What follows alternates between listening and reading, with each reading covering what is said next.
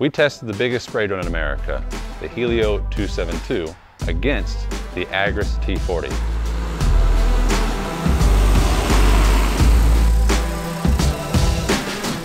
I'm Taylor with Agri Spray Drones.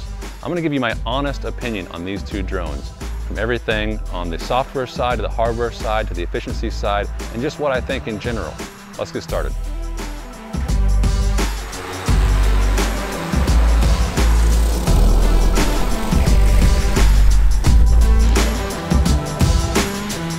We're going to look at three categories on these two drones. We're going to look at software, hardware, and efficiency. From the software side, what are the differences here? What do I like? What don't I like on the Hylio system? Well, on the Hylio system, there's a couple things I like. I like the fact that you can input client information, and I like the fact that you get an immediate report right after you're done applying. Because you're operating on a laptop, that report generates automatically, and you can print that out or email that out to the person right then and there from the same device you operate from. Now, that is a double-edged sword though, because on the automated side, you operate with a laptop, but on the manual side, you operate it with the remote. So you actually have to have two pieces of hardware, a laptop and a remote, neither of which are actually designed to operate in a rugged or dirty or wet environment like might typically be common operating in the field.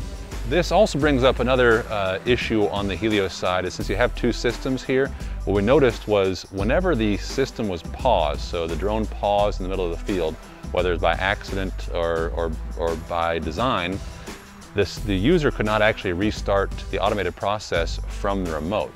They had to go to the laptop to restart the automated process. That actually caused some issues on the efficiency side on the Hylio. Versus on the Agras side, all of your automation and manual control is all right here. So you can take over manually at any point in time, and it's a rugged device, has an external battery and internal battery. It's a very well thought out system. The other thing on the software we'll look at is the flow rate control in these drones. So on the Hylio side, you actually have to input the gallons per minute that you want, combine that with the speed and the route spacing or the swath width to get your effective gallons per acre, which seems backwards to me, because on the Agras system, you just input the gallons per acre that you want, and the system figures out how fast you can fly, and it figures out the pump control for you automatically. And it actually varies the pump speed for you on the Agras side so that it's not over or under applying, whether it's speeding up or slowing down. On the Hylio side, it was actually off. It could only put out about 2.5 gallons per minute, which was about 30% less than the user wanted, than the pilot wanted. But the system did not alert him, so we were actually getting a lower rate with the Hylio drone. Now lastly, on the software side that we'll look at with these two drones is safety, because they are big drones, which means they can be dangerous at times, especially whenever you're taking off and landing. You really want to make sure that you pay attention, you have protocols. Part of that's on the user, and part of that is on the software to do for you. So on the Hylio side, there's no warning whenever the drone takes off. Now it beeps every few seconds when it's on the ground, but upon takeoff there is no warning. The props just spin up and then it lifts off very quickly actually, which is good for efficiency potentially, but bad for safety whenever somebody might be standing close and you're not paying attention. Same thing happens upon return to home. The Hylio drone comes home and goes down and lands automatically without user input. And with the drone that weighs almost 500 pounds, and with blades that are made out of carbon fiber and very sharp, that could be dangerous if somebody is in the landing area not paying attention, which in an ag environment, where it's hot and you've been operating all day, that can happen sometimes. So on the Agras side, before the drone takes off, before T40 takes off, it beeps for 3 seconds and warns anybody who's close to get away, and actually won't take off if somebody's 20 feet in proximity to it, unless you check a box and tell it to take off.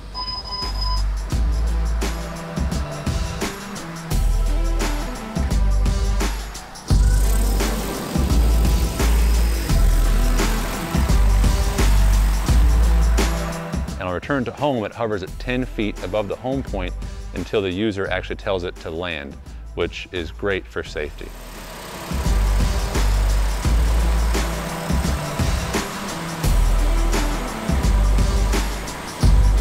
Let's look at the hardware on these two drones. Now you may have heard that Hylio designs and builds these drones in Texas. Well, on the 272 that we're looking at here, all the hardware comes from China. In fact, you can actually get all of the hardware as a fully built drone from companies in China. Now what Hylio does is they bring the components in, they assemble the drone, and they put on some extra radars, they put on RTK, and they put in their own flight controller. Visually speaking, the drone is, and hardware speaking, it's the same drone as others that you can find out there, but Hylio does have some proprietary components that are on this drone. There are a few things that are kind of nice on the Hylio, potentially depending on what you want to do. That is the tank size. So this is a very big drone. We were able to get 17 gallons in this drone. And when you're doing a 4-gallon rate like we were today, well, that means with the Hylio drone, you can actually fly down and back on a half-mile long run at a 4-gallon rate without running out. Versus with a 10.5-gallon tank, 4-gallon rate, you can't make it down and back on one tank. Now in our case, we had a small field, so it didn't really matter that much here, but with larger fields and high rates, yeah, it might matter. At a 2-gallon rate with the Agras, with the T40, you can go down and back on a half-mile long run. Now, on the hardware side, things we noticed that I did not necessarily like were the fact that the user, the operator, the pilot actually told me that the radars never worked correctly, and so he was actually operating without obstacle avoidance.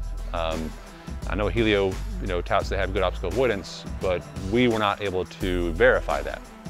The other thing was the camera seemed to lose signal about 300 yards away. And it was a GoPro camera. The resolution wasn't great on it to begin with, but we really didn't have a camera to speak of during the operation. And on the tank on the Hylio, there actually is no level sensor, so when you have the drone full, you don't actually know how much is in there.